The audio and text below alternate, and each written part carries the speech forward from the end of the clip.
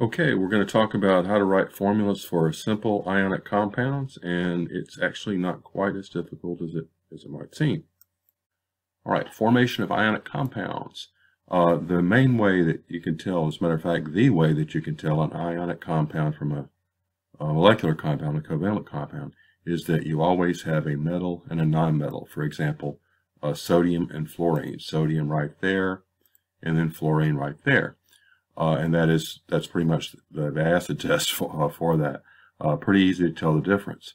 So looking at the formation of ionic compounds, it ends up being a little bit more complicated, but not very much. You see here with sodium, you've only got one extra electron that you need to get rid of in order to form a stable noble gas configuration of neon. Over here with fluorine, you need to gain an electron to get a stable noble gas configuration.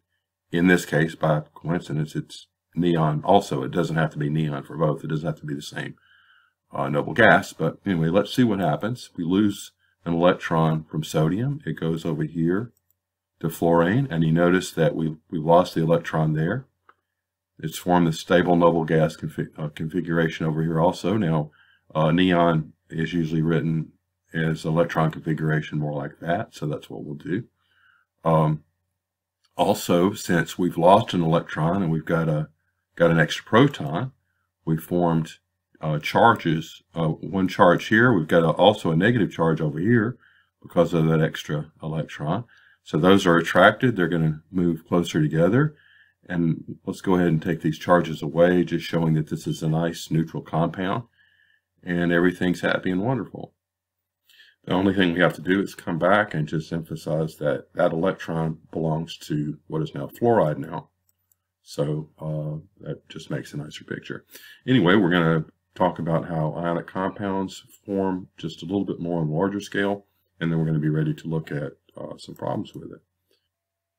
Okay, so this is sodium chloride, a representation of sodium chloride like you put on your French fries, and this is one of many ionic compounds. Now, surprisingly enough, probably to most people, ionic compounds are not made of molecules. There's no such thing as the sodium chloride molecules, and instead they're called formula units for a variety of reasons, for a number of different reasons. First, most obviously, they have ionic bonds rather than covalent bonds, but it goes further than that. They don't exist individually. You can have individual molecules. You don't typically have individual formula units. They form larger structures, which we're going to see. They're the lowest whole number ratio of ions in an ionic compound. That's what we use when we're writing a formula for an ionic compound. We're writing that formula unit. And speaking of which, when we do that, the name of the metal always comes first. The names of the metals we can get off the periodic table. A lot of times the names of the nonmetals we can get off the periodic table, but there's also times where there's ion names we just have to memorize, some of the polyatomic ions. All right, and so they align together to form crystals at all size scales, which you're going to see in just a minute. From the scale of the atom, just a few atoms across, to the scale of things that you can see with the unaided eye.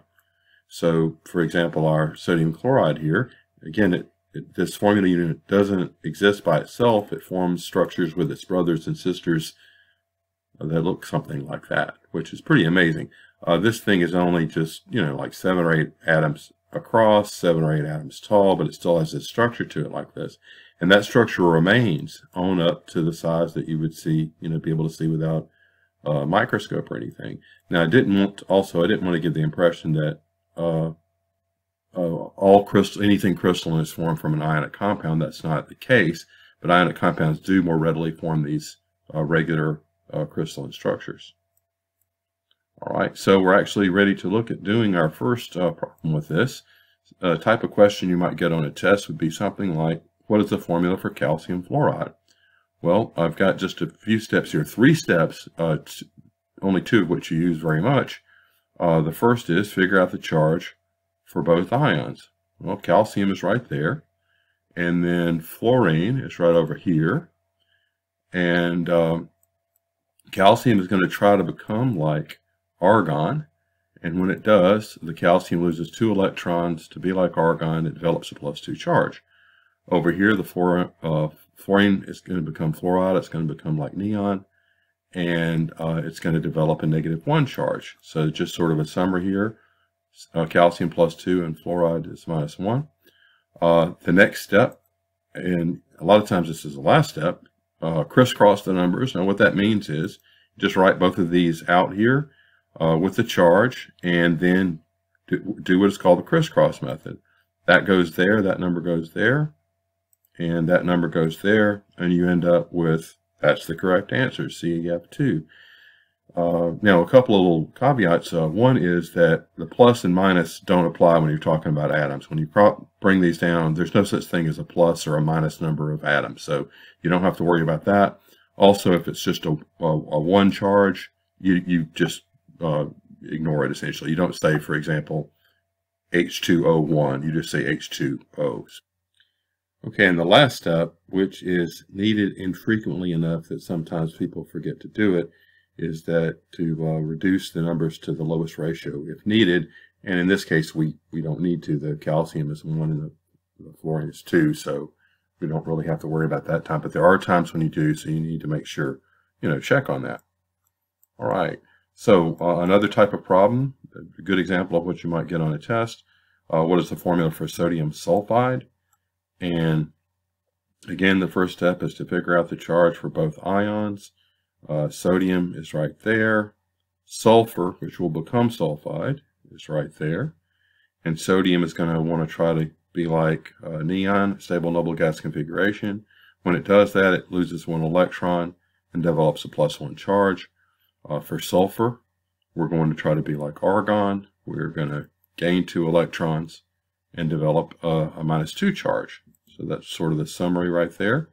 And then the next step, and usually the last step, is to crisscross the numbers. And again, what that means is to just write down each one of these with their charges. And that one goes there, that one goes there.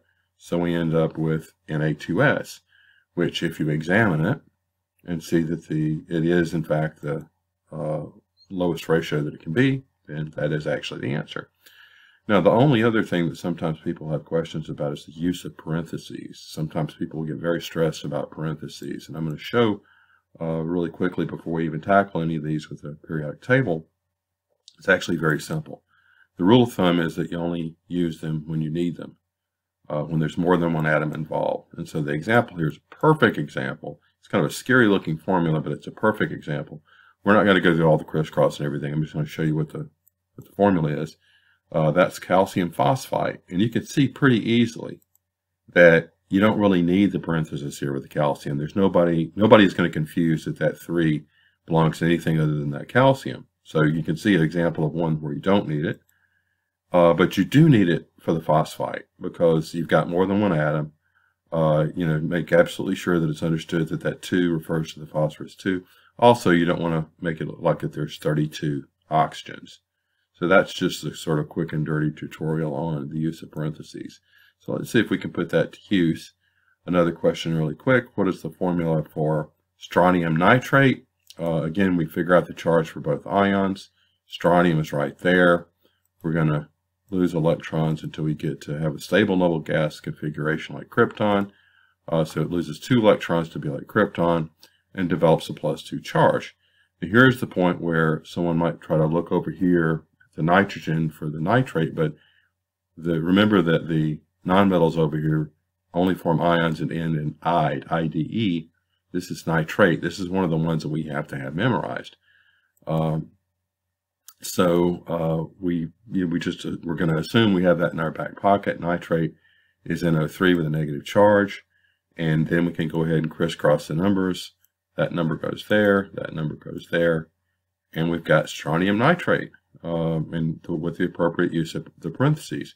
Now, I do have a little appendix in the back of this video. If anybody needs to refer to any of these polyatomic ions. I don't have all of them, but I have most of the most common ones.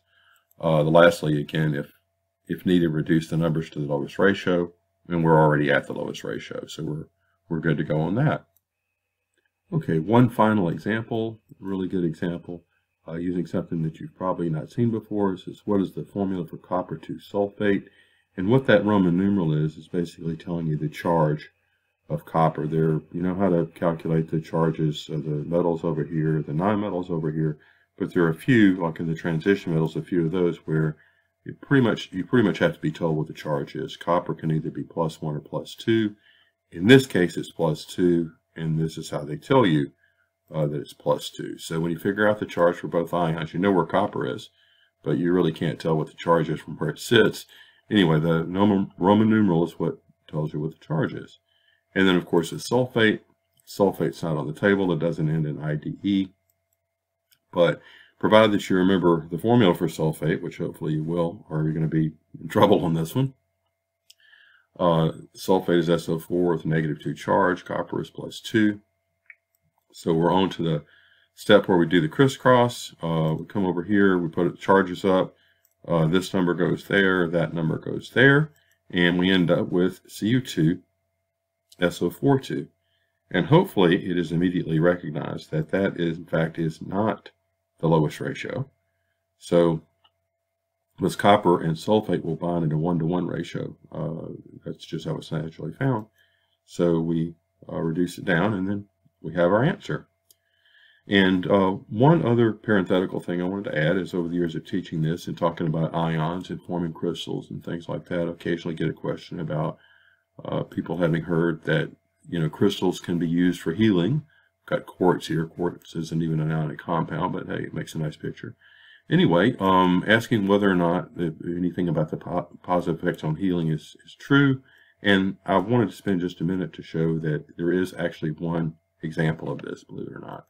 And I'm going to spend just a little bit here.